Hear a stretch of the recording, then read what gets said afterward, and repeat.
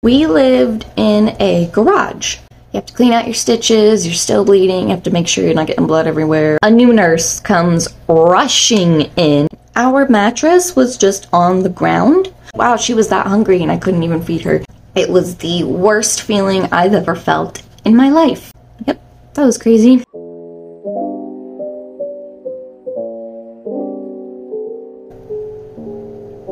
Hello everyone, it's Letty and welcome to my channel. I have been wanting to talk about my postpartum experience as a teen mom for a while now. So while I have the opportunity, while the kids are napping and the sun is out, grab a coffee, you're gonna need it. Here's a story of my postpartum experience as a teen mom. So I'm going to pick up exactly where I left off in my last video, where I talked about my birth of my first daughter when I was a teenager. And I'm just going to pick up exactly where I left off at that video. I'll link it below if you haven't seen it. So after she was born, my husband had cut her cord and they weighed her and measured her and everything. They then swaddled her, had my husband hold her. That's right, I did mention that he threw up. So, yes, my mom and my husband did get to hold her, and then as they brought her over to me, I had to unswaddle her and then put her on my chest and do skin to skin. And everybody left the room, so it was just, I think my husband even left the room at one point too, and it was just me and her, which was shocking because I was expecting a nurse to come by. Because it was my first baby, I was just kind of expecting somebody to make sure that I had latched her properly and that she was eating and good out of the womb and everything, but nobody did that. So that really kind of caught me off guard. And thankfully I'm a crazy person and spent my entire pregnancy researching everything I needed to know for postpartum and breastfeeding and newborn care, so I knew exactly how to latch her. She latched perfectly and we were able to enjoy our golden hour, just the two of us. That was the best part of the entire experience, was our golden hour. Now, after we finished nursing, it was almost an hour after I gave birth, so they wanted to move us from labor and delivery over to our postpartum ward. So she was put in her bassinet, and my husband went with her to wheel her over to our room, while the nurses helped me get dressed, get in the wheelchair, bring me over to postpartum. We made it over there. I was able to get some breakfast finally because I hadn't eaten in almost 24 hours, which sucked, by the way. Don't ever do that during labor. Now, with the postpartum ward, we did have to share a room with someone else. So the first day that we got in there was her last day, and then the second day we stayed, we had the room to ourselves, thankfully. So when we got in the room, we were trying to be quiet to not, wake her and her baby up. But unfortunately, the light that was above my hospital bed was broken and it wouldn't turn off. So we weren't able to have darkness to go to sleep, which really bothered me because I found it very difficult to sleep with that light on, and for the life of me, I couldn't get it to turn off no matter what since it was broken. And the chair that was next to the bed where my husband would sit, apparently it would fold out into a bed, but it was broken and didn't do that. The postpartum room only had a toilet room and a sink. There was no shower. I was not able to shower until I got home, which really bothered me. I felt disgusting and sweaty and swollen and nasty, and I hate hospitals. I know they're clean, but it just makes you feel dirty, being around sick people and stuff. So I just felt nasty. I really wanted to take a shower, but couldn't, and that was frustrating. Now, due to the amount of Pitocin and drugs that they had pumped me full of that I did not need when I was in labor, if you're confused, please feel free to go back and watch my birth story. It has so much information that will help explain this story. Now, due to the Pitocin, which I did not know because there was zero informed consent during my labor and birth, my milk was not coming in because Pitocin not only gives baby jaundice, which most babies are born with jaundice, Pitocin really increases their bilirubin and makes them very much jaundice. Also makes it very difficult for your milk ducts to produce milk and have your milk come in.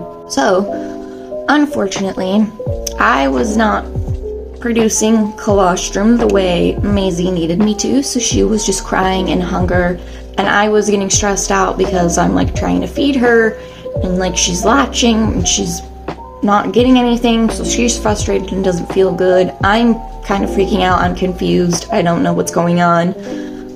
There's no lactation consultant to help me. The nurses, unfortunately, were not that helpful. Except for in the morning during shift change, a nurse came in, took one look at her, and goes, "Baby is jaundice. I'm gonna go talk with doctor."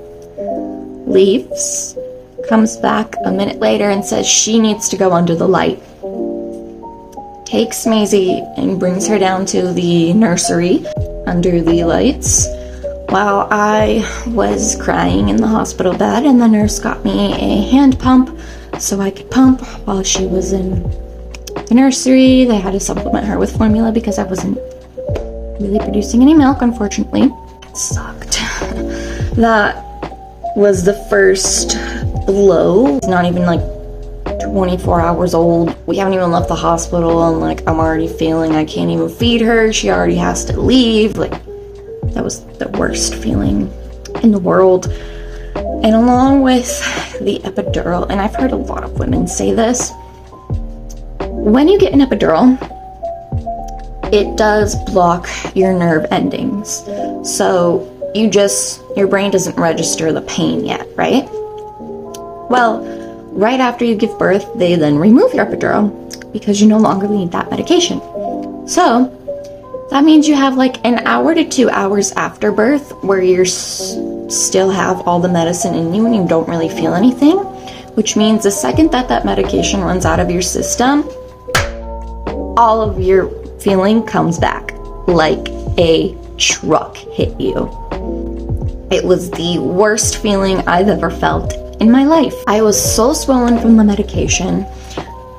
I was kind of waddling around the room to get like some blood flow, try to reduce the swelling. I was in so much pain. I had to hand pump with my alarm going off every 2 hours because I didn't have Maisie there to wake me up and latch. So as my phone's going off every 2 hours, I'm trying to pump for at least 20 minutes on each side while trying to rest, get my sleep. I am only getting drops in this hand pump, which is kind of heartbreaking, but every drop counts. And breastfeeding is not the easiest thing off the bat. It did get better, thankfully. So I was finally able to see Maisie, and I went with my husband. I'm waddling down the hallway to the nursery. I haven't even seen her yet since we just got to the postpartum room. Spent maybe an hour or two there till the nurse came. So I'm feeling very empty. I'm finally going to the nursery, and there she is in her little box, her little incubator, with her little goggles taped to her face. My husband told me that she was so hungry. They have those little pre-made formula bottles, that she sucked down one of those immediately when she got to the NICU, which made me feel really bad because I was like, wow, she was that hungry and I couldn't even feed her. So I felt really bad about that, but it's okay, she's fine. And I was able to put my little hands in there and say hi, and I did get to feed her a bottle for a while. And she was there under her lights. She had to stay there for 12 hours when she needed 24 hours, but that's a whole other story that we're gonna get to. So I spent most of the day kind of hanging out with Maisie, and then I would go, pump, bring them whatever I pumped, and keep my alarm going, walk around the room, try to get my sleep. I would have to walk back to the room to go eat during meals and, use the restroom, try and get some sleep and whatnot. So that was the first couple hours after birth. So she is there, like, during the day into the nighttime, right? So at night, I still have my alarms going and whatnot. And I remember I woke up. This is the first, like, 24 hours, the first night after giving birth. I wake up. I'm in so much pain. I, like, waddle myself over to the bathroom. I'm swollen and just bleeding, crying my eyes out because of how much it hurts, and I can't do anything. So I hit the call nurse button in the bathroom, and I'm sitting there for a minute, and I hear nothing. Nobody has shown up. So I'm, like, hitting the button. I'm not kidding you, for several minutes until somebody finally walks in. The nurse opens the bathroom door and sees me sitting there bloody, crying, and goes, "Oh," and then walked away. So she walks away. I'm very confused. I'm like, "I'm sorry, did you just not see me crying here? I really need help. I just hit this button for like 3 minutes straight." A new nurse comes rushing in. She immediately, like, grabs the water bottle, starts cleaning me off. She grabs all the stuff. She's, like, spraying me down and helping me up, helping me get dressed and whatnot. She was absolutely amazing, that woman. Thank goodness for her. She even came back, like, the next day to ask how I was doing and checked in on me, and she was great. Postpartum's hard. It's painful. It's not easy. So I went back to sleep. I'm trying to keep up with pumping every 2 hours. Thankfully, my husband actually got a call while we were sitting in postpartum, and he actually got hired for a new job, which is really cool. That comes up later. So I walk over to the nursery, say good morning, and, like, handed them my bottle with, like, it's like a centimeter of colostrum. So I was able to, like, feed her, and we were able to do a little skin to skin, and I tried to, like, nurse her, and the nurse was really helpful and got me, like, a nipple shield and was, like, helping us and stuff, even though I still wasn't really producing a lot. So she was under the lights for like an hour or so after that. And then we were able to bring her over to the postpartum room with us, and we began the discharge process. Now, I mentioned in my birth video that my doctor from my OB's office that I went to for prenatal care did not deliver my daughter, was not there at my birth. It was the doctor who was on call who delivered me.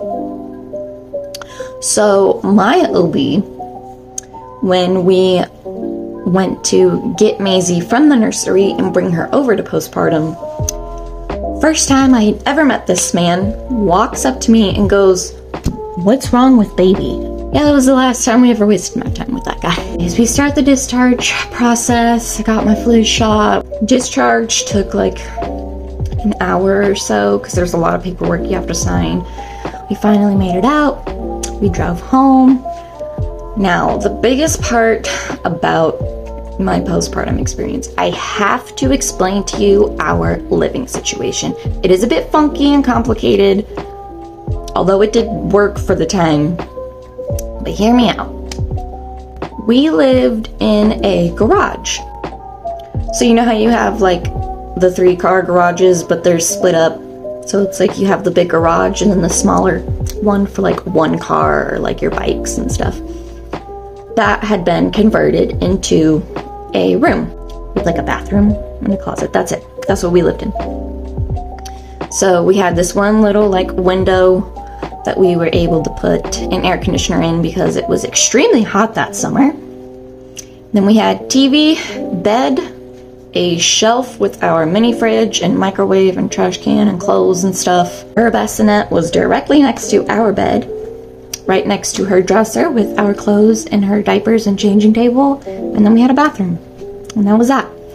So I had to walk across the driveway into the backyard to where my mom lived in the back house, which was a 1-room, 1-bedroom, like little apartment, granny flat back house, you know. We'd go over there to use her kitchenette to cook food, and I would just hang out there because it was easier with trying to pump and like, you know, make food, clean up and whatnot. So I would take my diaper caddy that had like my breast pump, all my postpartum stuff in there.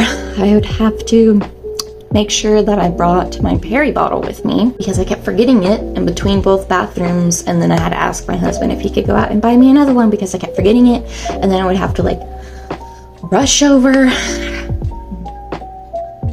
So I would take my diaper caddy full of our stuff, take Maisie, we'd go over to my mom's little back house, and then she would like sleep in her bassinet and I would change her there and then use my electric pump, which is how I finally got my milk to come in, which was a hand-me-down, thankfully. Most of our stuff was either gifted to us from our friends and family or was a hand-me-down that was gifted to us, which is very grateful because we could not afford a lot of baby stuff at the time. And my amazing husband would go to work, my mom would go to work, I would spend the day in my mom's house with Maisie, and I would just put a little blanket down on the couch for her to do her tummy time. And that was how we spent our day. And I would walk back over to our little garage room, and because we did not have a baby bath, I had to use the NICU is a whole other story. But anyway, had a little bucket to wash my pump parts that I got from the NICU.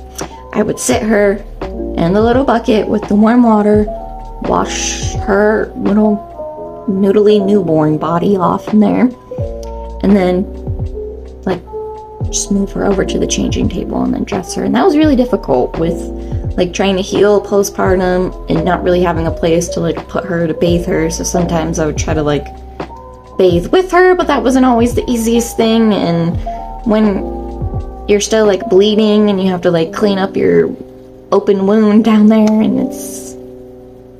you have to clean out your stitches, you're still bleeding, you have to make sure you're not getting blood everywhere, but you have this little noodly newborn and you're like leaking everywhere. It's a mess. Get a newborn bathtub. Trust me, you need one. So when we first brought her home though, and she was in her bassinet, our mattress was just on the ground. So my incredible husband went to Home Depot and bought some wood, and with a hand saw and just an electric drill, he built us a bed frame. So as sweet as my husband is, he would go to work every day and then he would come home, bring me like flowers and stuff.